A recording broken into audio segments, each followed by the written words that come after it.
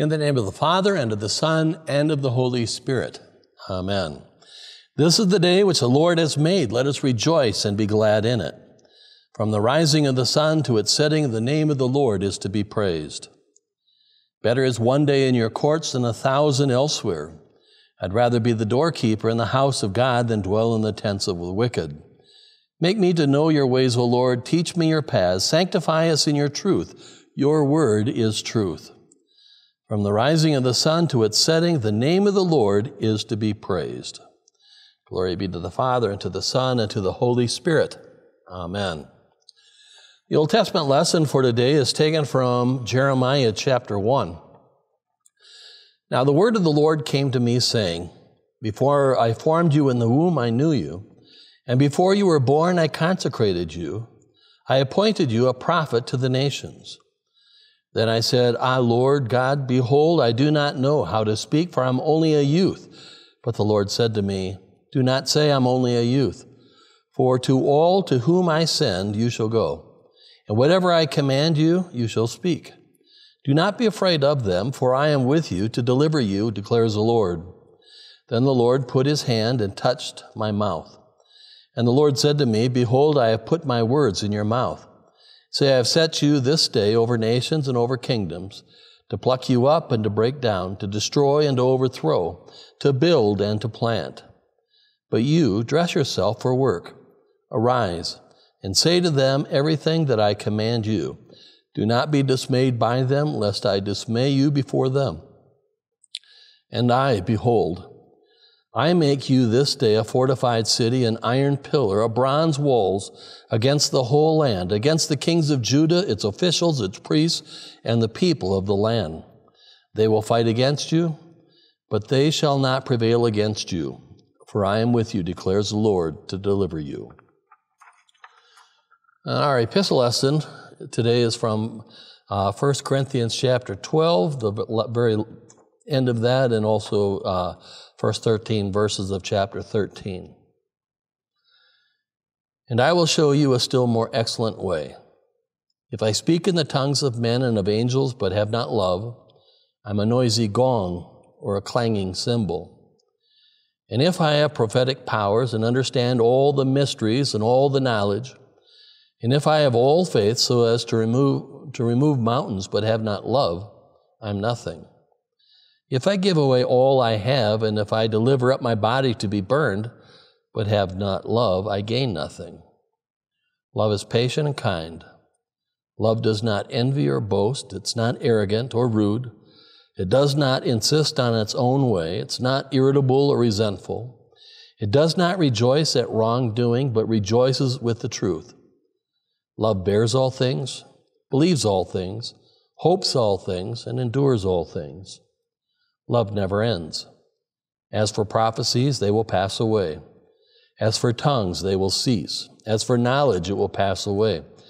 For we know in part, and we prophesy in part. But when the perfect comes, the partial will pass away.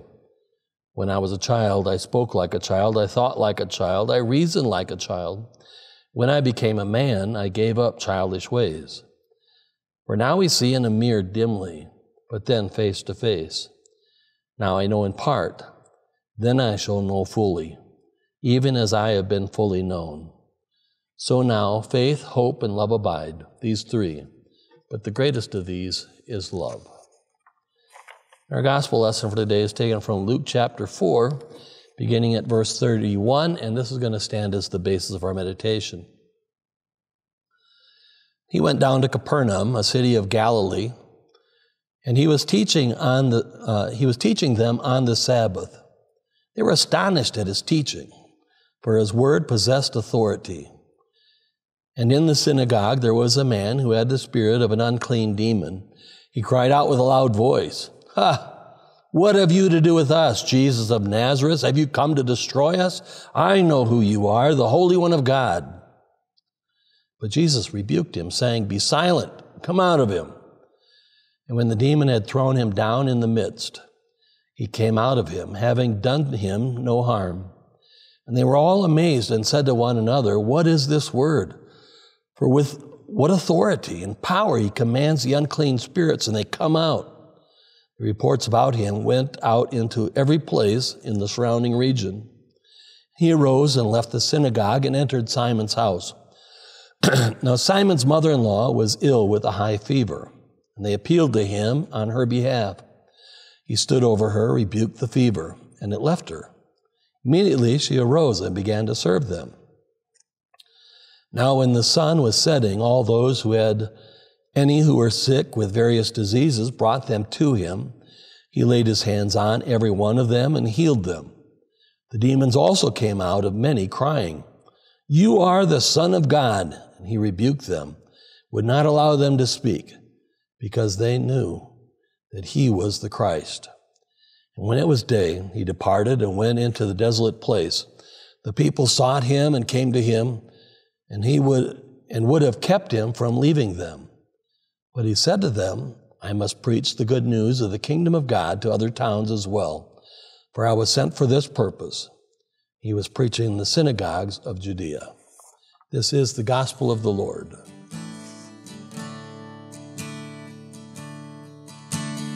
I am trusting thee, Lord Jesus, trusting only thee. I'm trusting thee for full salvation, great and free. I am trusting thee for cleansing in the crimson flood. I'm trusting thee to make me holy by thy blood. I am trusting thee to guide me, thou alone shalt lead every day, and are supplying all my need. I am trusting thee for power, thine can never fail. Words which thou thyself shalt give me must prevail.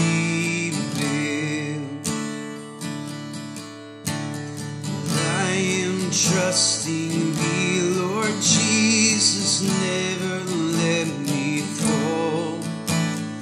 I am trusting thee forever and for all.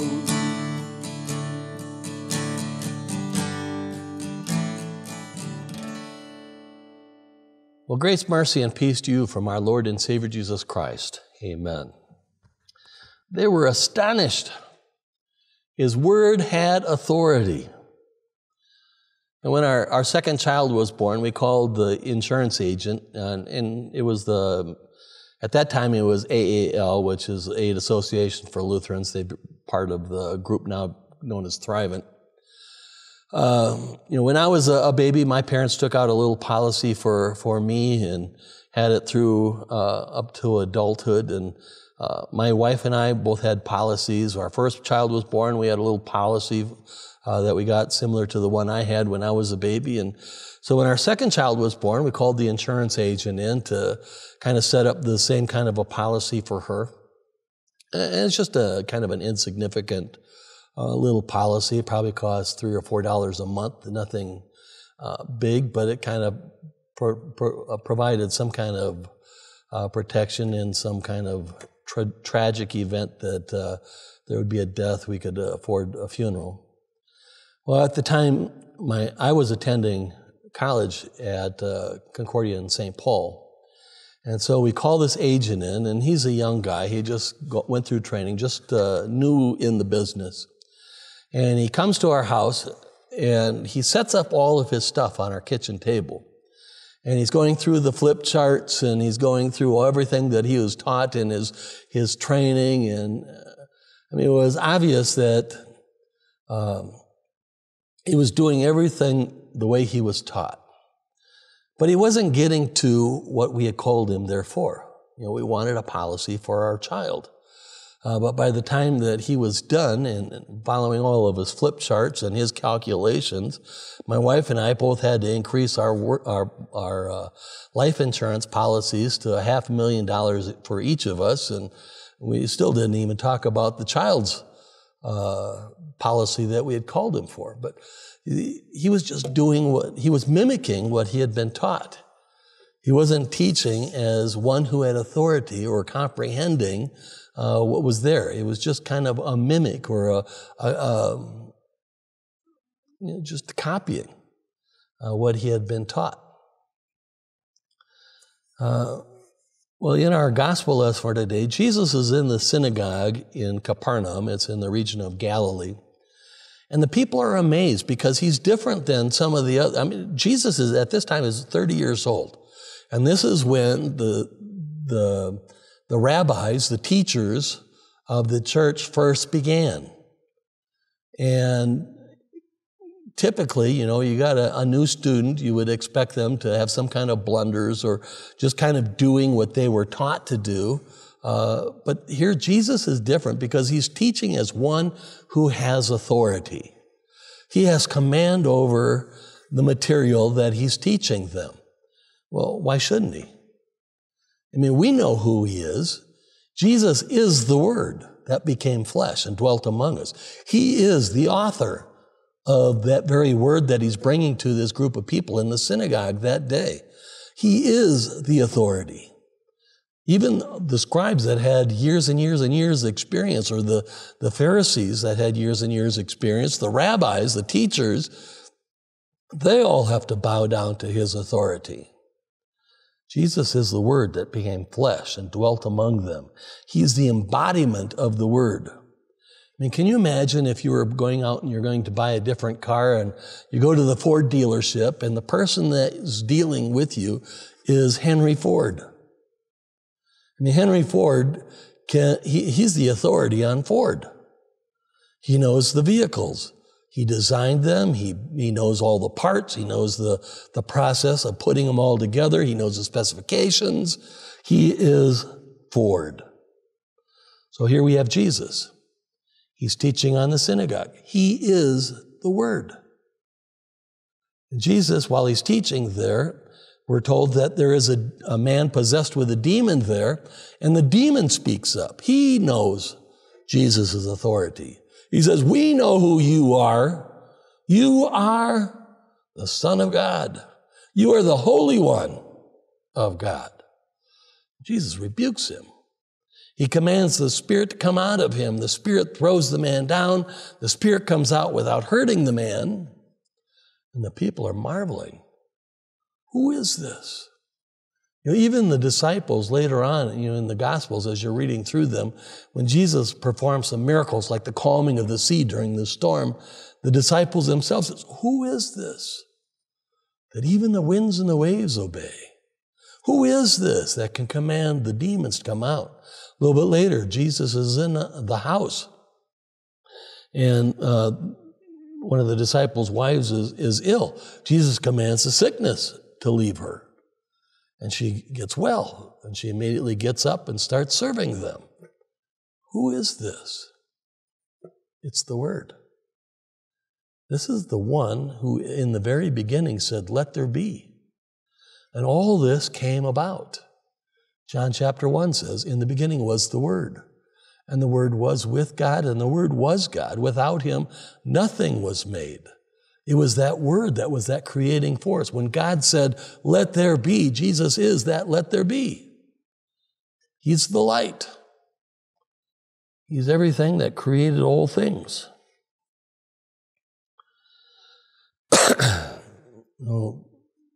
The authority that God has over things, so what does that mean for us?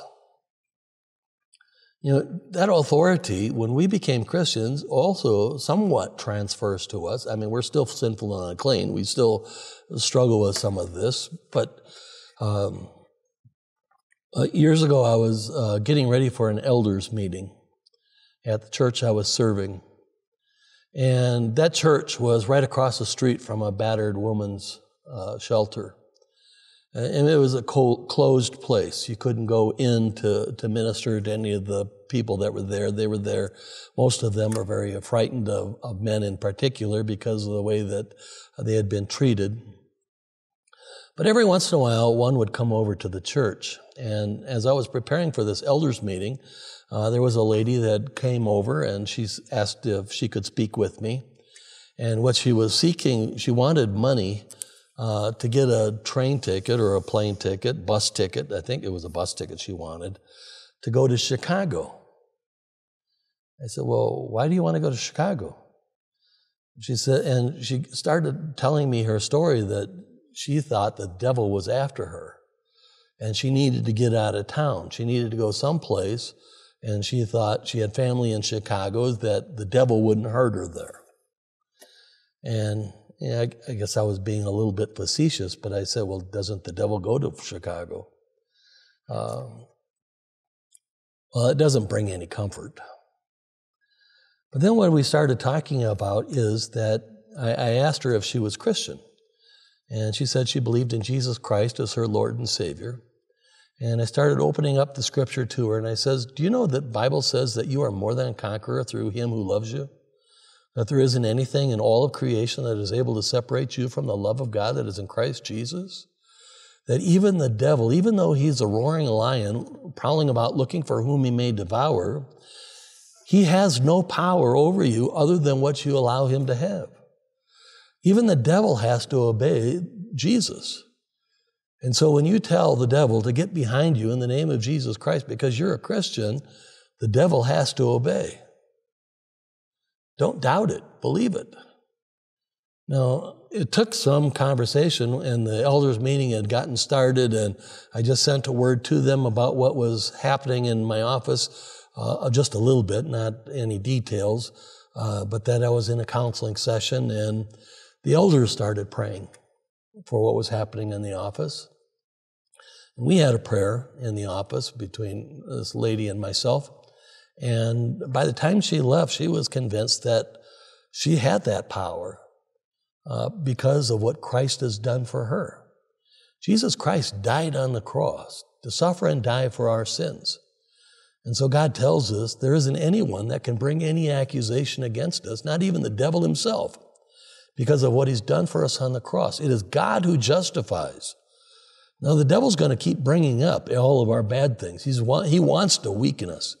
He wants to divide us. But we can be strong in the Word and know that he is defeated. Yeah, he's still busy. Don't get me wrong. He's still out there prowling about looking for whom he may devour. And I think he's actually very busy in the church.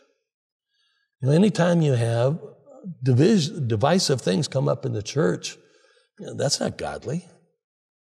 Some of the things that I hear some congregations arguing over, a lot of money, about decorating the church, about the colors that are used, or about who's using the kitchen and using supplies and, all these kind of material things. The devil likes to sow these kinds of discord. My home congregation, when I was confirmed, they had gone through quite a bit of turmoil. There was always tension there. And at one point, there was the head pastor, an associate pastor, and a third pastor that were serving that church. It's a large church. And the senior pastor was going on vacation. And he told the elders, I want you to take care of business while I'm gone. And you know what I mean. And what he meant was, I want you to get rid of the associate pastor while he's on vacation. Because they didn't get along. There was arguing and fighting and just discord in the church. And then this group would follow that pastor, and that group would follow that pastor. Well, the pastor went on vacation. He came back, and he saw this elder, and he says, well, did you take care of business while I was gone? And the elder says, yep, he's gone, and so are you. They got rid of both of them.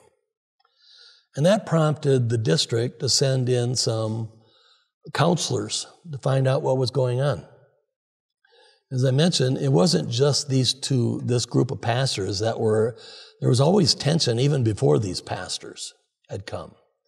And what these counselors found out was in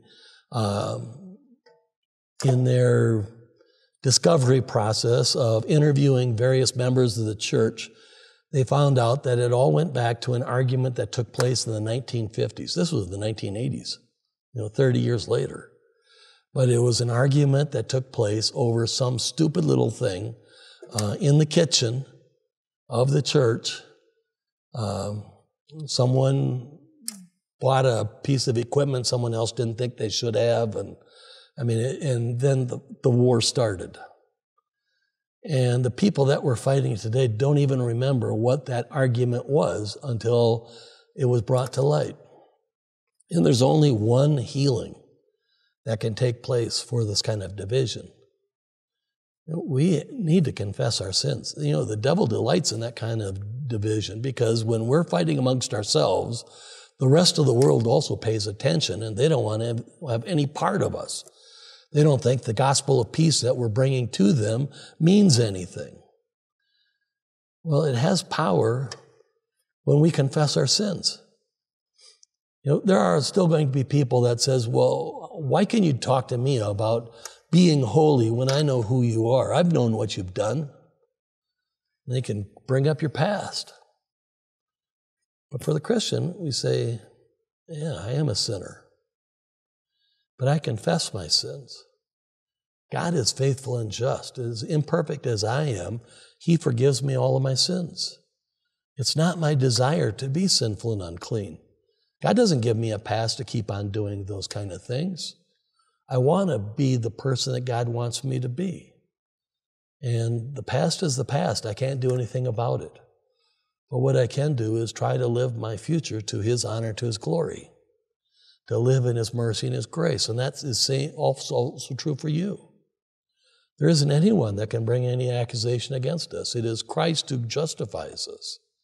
Well, Paul had that struggle. In Romans, he says, the good that I would, that I do not, and that which I would not, that I keep on doing. What a wicked, what a sinful person I am. Who's going to save me from this body of death? Thanks be to God in Christ Jesus. It's only through His mercy and His grace. God has empowered us through the forgiveness of sins to live as His sons and daughters in this kingdom, to live under His authority. And as His sons and daughters, we reign with Him. We don't need to be slaves to our past. When we confess our sins and He forgives us our sins, our slate is wiped clean. The devil can try to bring it up, but we need to remind the devil that he's been defeated. There is going to be an ultimate victory one day. When death is swallowed up, the last enemy to be defeated, there'll be no more death. There'll be no more dying. There'll be no more sin, no more sorrow, no more pain. All of it will be past.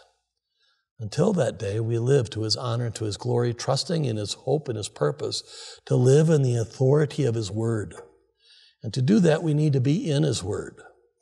We need to let that word become a part of us in our life. We need it to become, our first language. I don't know if you've ever learned a second language. I always have a hard time with it.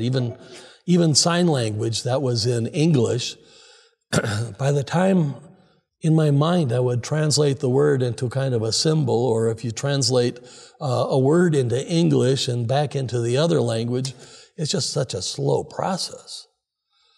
But the more you use it, the more it becomes your primary language and it becomes more fluid.